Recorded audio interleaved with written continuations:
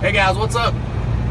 I'm climbing a hill up out of Needles today. It's 99 degrees. But anyway, I keep getting a lot of questions. People says, Sammy, where do you keep your boost at? And I'm always saying, you know, it depends. You know, this right here, this is where I keep my boost at. You know, this right here off the foot.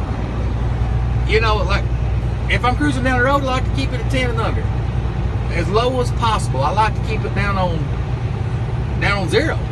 But I'm climbing Needles. And you see I'm behind a hay hauler, so I'm dragging down.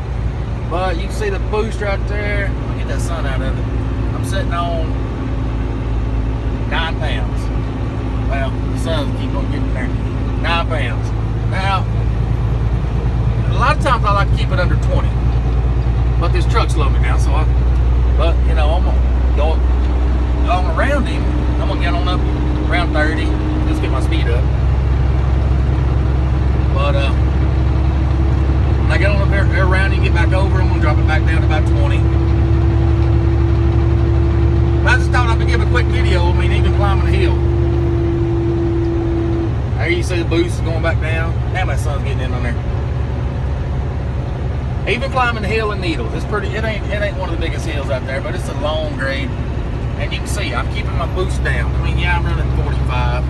I can get it on up to about 55, but look, man. I like that high MPG right there. And the faster I go, the faster it drops.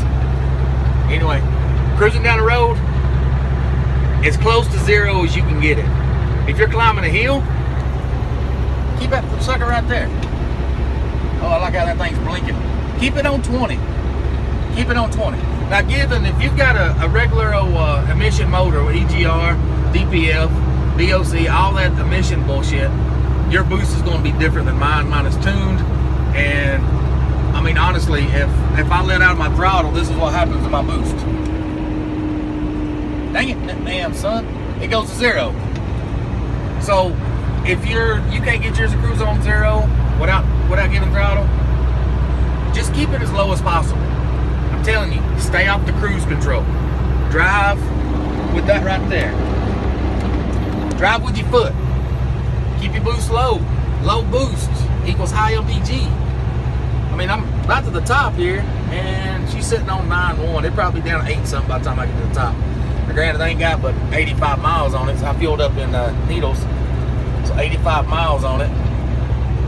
There you go. I keep that sucker under 20 on climbs.